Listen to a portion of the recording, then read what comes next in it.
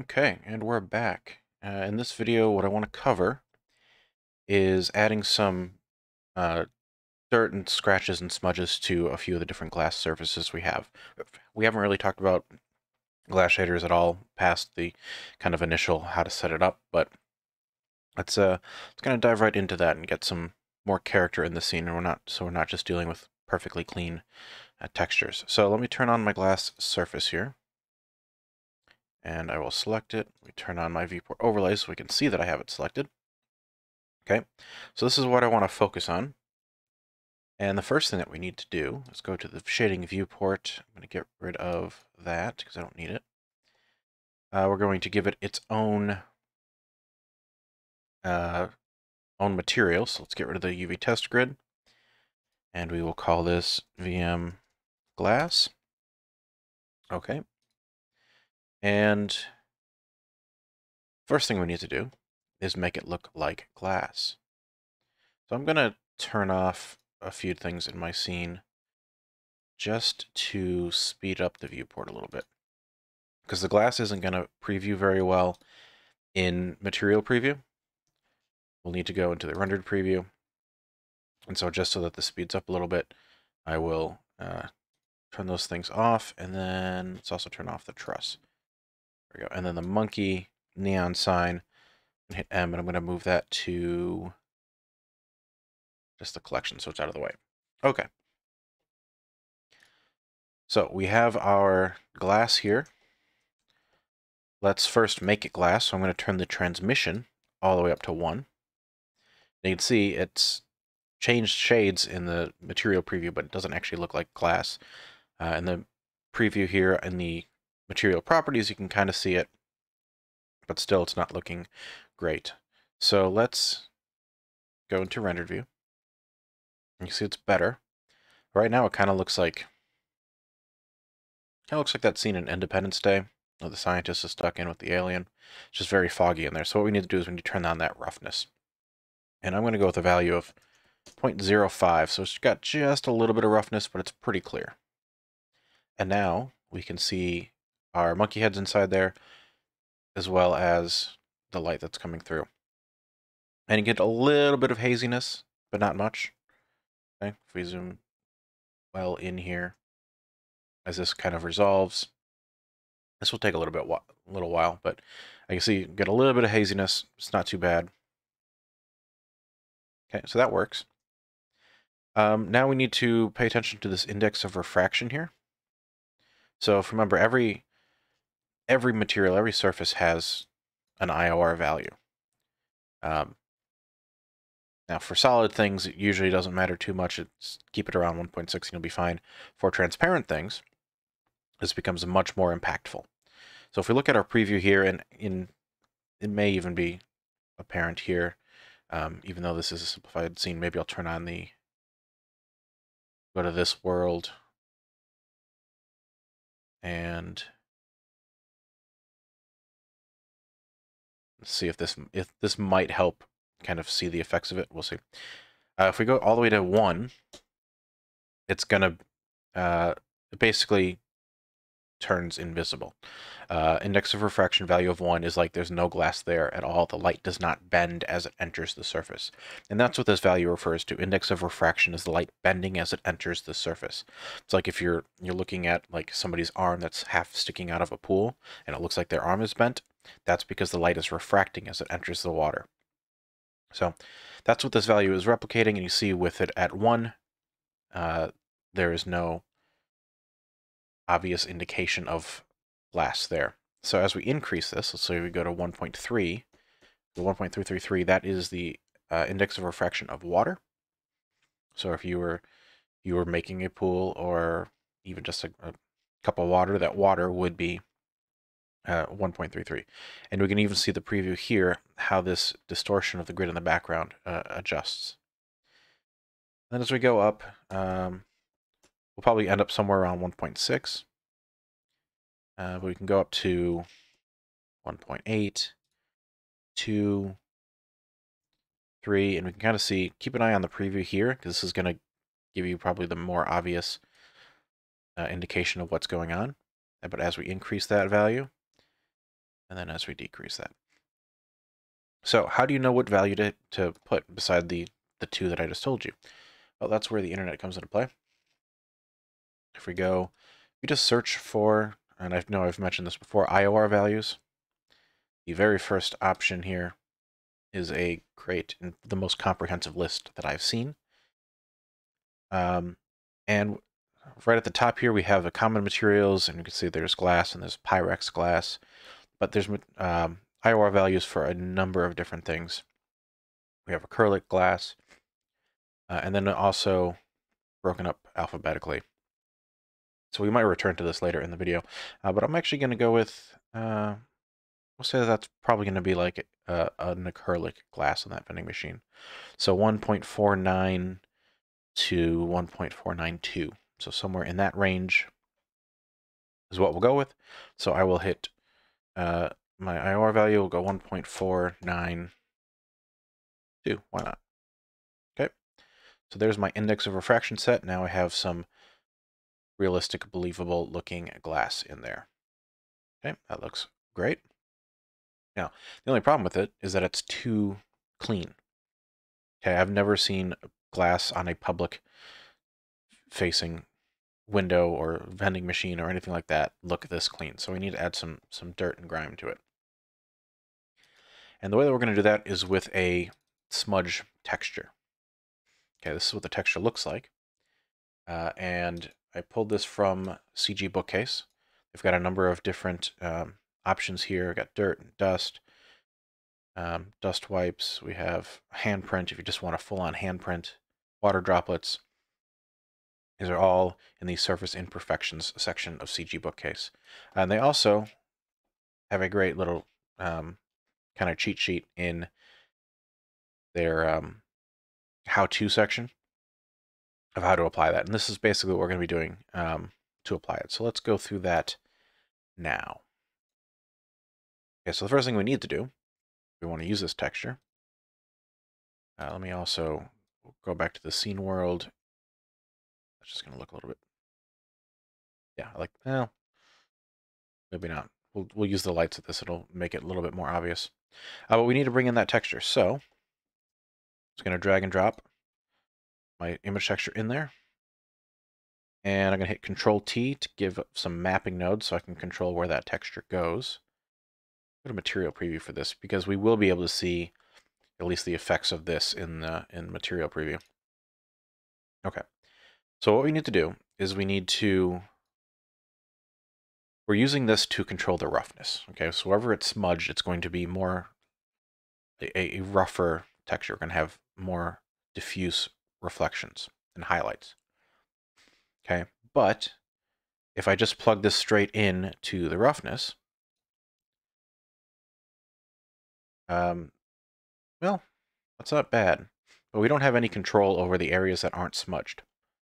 Okay, so even if I go into rendered view, and this is a little bit slower to preview, we can see that we are getting more variation, and that's great. But the rest of it is still like the areas that are not smudged are basically perfectly clear.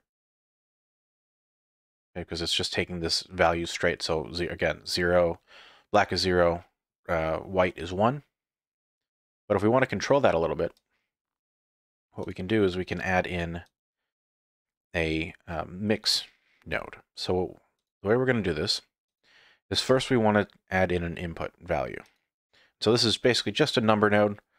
And if we disconnect our texture, you can see that our roughness was set to 0.05. So that's going to put in our value node. Okay, and then we want to mix these two together. So I'm going to add in a color mix RGB. And we will put our base value into the first slot and our texture into the second. And we'll connect that color up to the roughness. Okay. And then the last thing we want to do, I guess there's two things. First, we want to change this to screen. And then we have this factor value. And this is basically the intensity of our effect.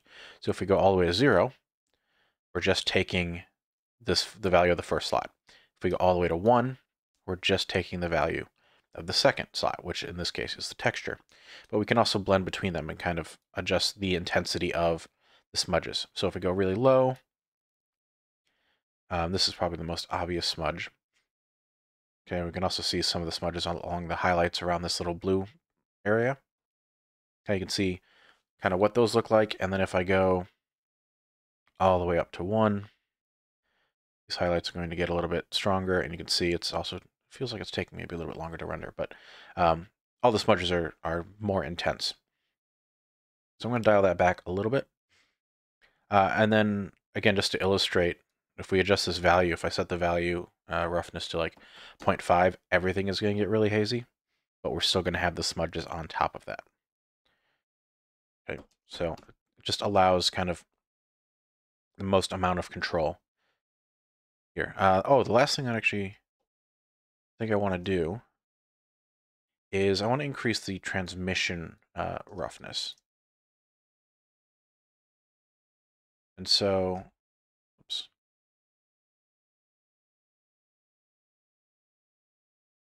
Sorry, I'm just moving things around off screen. Okay. So we have the roughness of the surface, and that's where the smudges go. But we also have transmission roughness, which is the kind of cloudiness of the glass itself. And so I'm going to keep it really, again, also pretty low, but just a little bit. Make it a little bit less perfect. Okay, and so that is really all we need to do with this glass. You can take it further. You can layer on multiple types of dirt and grime and smudges. You could add scratches to it. You know, just combining whatever imperfections you want into a texture and then mixing that with your base value. Okay. So a couple other glass kind of related things that I want to do. The first is just a simple textural thing. I'm going to grab the inner shelves, give it a new material, call it vending machine shelves. And I'm going to increase the transmission all the way up to 1, set the roughness to 0.1,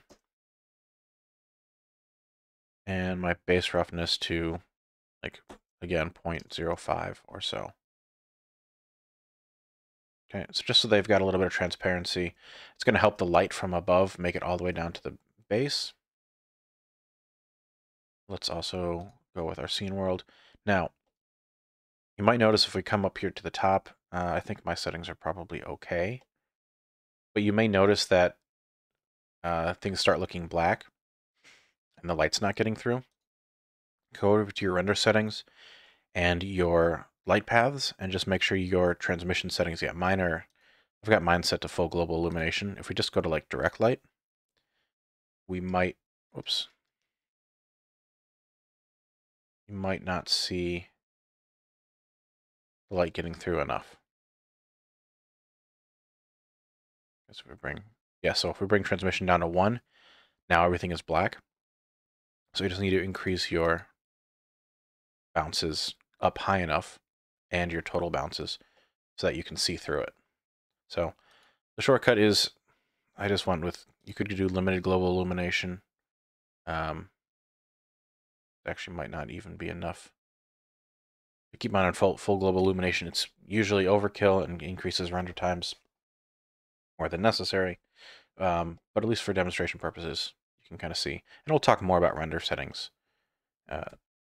next week. Okay. So we've got that. And get out a local view here. Last thing I wanted to mention is I want to go back to the windows that we added the images to. Go to material preview. Oh, that's right. I wasn't in local view. I was just had everything hidden. Okay, so I'm going to let this load here for a second. All the textures come up. There we go.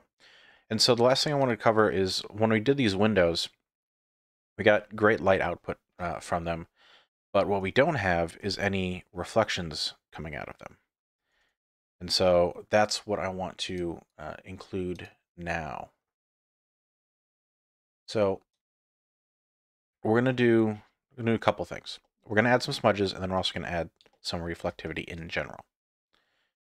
I guess we'll start with the reflectivity because that's the new part. It's also a relatively simple part.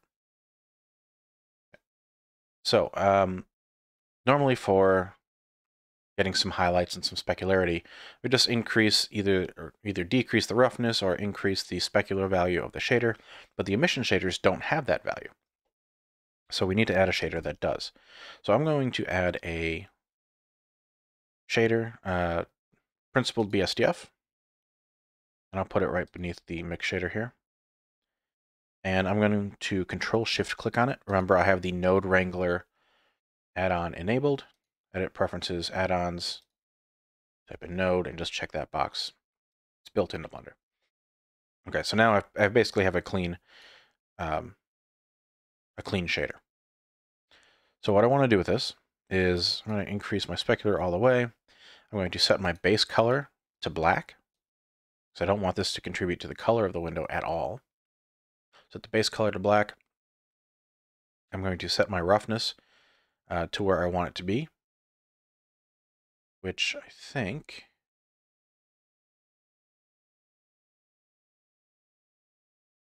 Yeah, we're going to keep that roughness pretty low. See, as I bring that down, we can start to see the highlights from the world show up in the glass. So set it to wherever you think looks good. Again, this is going to be a glass thing, so it should be pretty sharp. In this case, I'm at like 0.039, maybe go a little bit lower. Okay, so we can start like that, and now as we orbit around, we can see that we're getting some reflections. Now, to combine these two,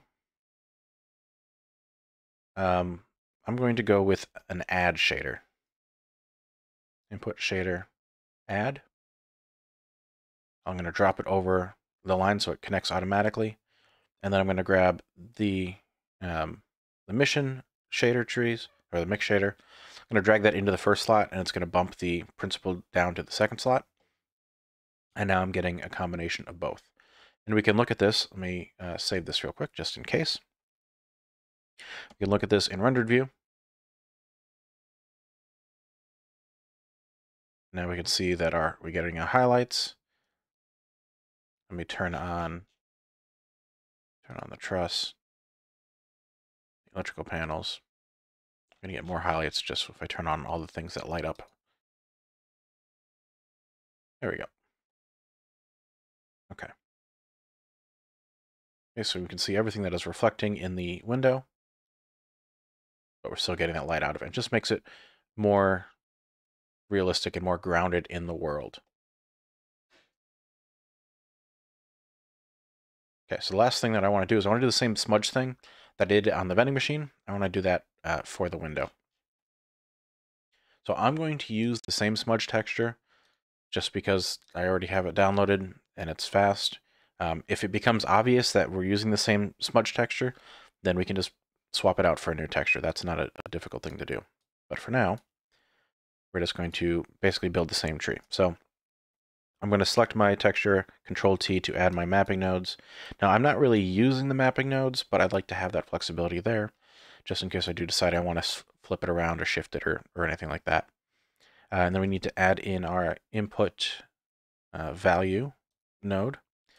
And I want to copy my current roughness value, so I'm going to hover over the roughness, hit Control-C to copy it, and Control-V, hover over that to paste it. Also, I realize I've been doing this whole thing without having screencast keys on. Apologies for that. Okay, so we've got those two, and now we just need to add in our color mix RGB. Nope, that is not the node that I wanted, so I'm going to hit Shift-S, and it's going to swap that node to mix RGB. There we go. We're going to set it to a screen, put the value into the first slot, and our texture into the second slot. There we go. Connect that up to the roughness. And I'll bring that factor down a little bit. Okay. And now as this resolves, we can start to see that we're getting some irregularities, some smudges in the window. Again, just to help ground that in reality. So this is the type of thing that, again, you can build on. You can add scratches to it. You can add graffiti and stickers to it. I'm going to show you how to kind of layer graffiti in the next video, but it's something that really helps flesh this out into a more realistic world. Yeah, same thing here with our vending machine. As we get those highlights, if we orbit around here, we can see those highlights showing up a bit better. So yeah, I think that's it for this video. It's relevant. Well, I guess, okay, there's one more thing that I could cover just as a quick mention. So I'm just going to hide the vending machine glass here real quick. I just wanted to talk about the monkeys, the Suzanne heads. These are, and they're going to be visible, so I want to do something with them, but I don't want to make it too complicated.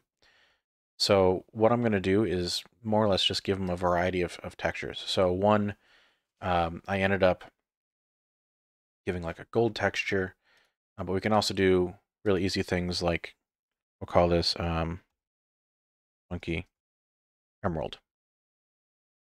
Okay. So if I want this to be an emerald, I can look up what the IOR value of an emerald is.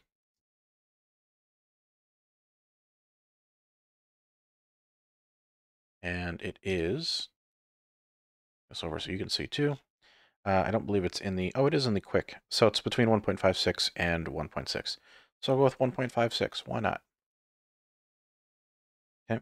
So I'm going to increase the transmission, set the IOR to 1.56. And then we need to, oops, need to go into rendered view so we can actually see the effect of this. Emeralds are green, so we need to make it green. And this is probably a little bit too bright, so we're going to darken it down a little bit. We're also going to decrease the roughness. Okay, that's looking pretty good. Now, I'm not smoothing out the Suzanne at the moment because I like the kind of faceted look. It looks more like a gem. Maybe we'll increase the transmission roughness just a little bit. But if you did want to give it a little bit more dimension, because it does feel a little bit fake because the sharp edges are extremely sharp, what we can do, and I'll do this in material preview because it'll be a little bit more obvious, is we can add a couple of modifiers. So I'm going to first add in a bevel modifier.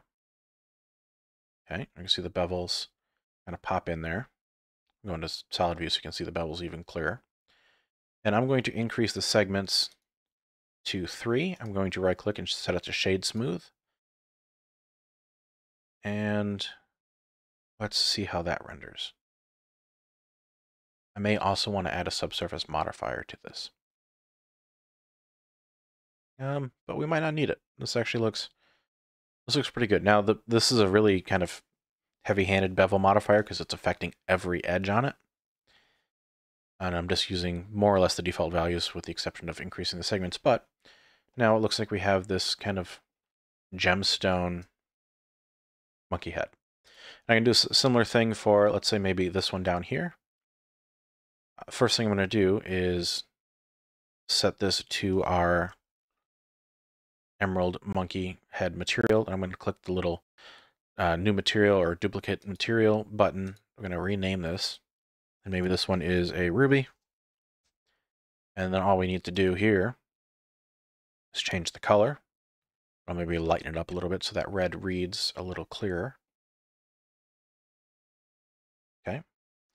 And then we can also check our IOR values and see, so ruby isn't listed there, so let's go to R. And ruby, 1.7, we'll go 1.77. We'll set that IOR to 1.77. And that's looking pretty good. I'm also going to select, with this selected, I'm going to shift select my emerald, hit Control L to make links to modifiers. So it's going to get the same modifier. And then I would probably also want to go back and do a little bit of surface imperfection or surface detail, whether that be subtle scratches or fingerprints. Just something to maybe break up the complete smoothness of the surface. But that's the sort of thing and what I do for